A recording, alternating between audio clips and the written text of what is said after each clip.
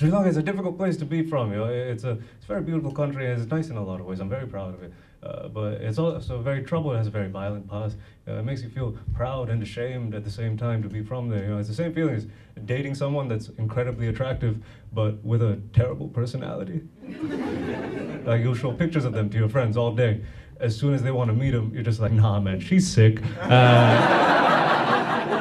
a bad time right now. What'd she have? Polio. It came back just for her.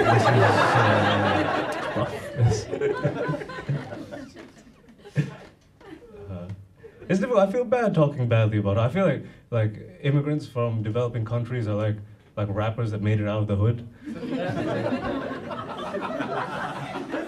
After we've left, we'll talk about where we're from all day with pride. You could not pay a single one of us enough to go back. You could. It's not even a question. They don't even have a word. We get deported.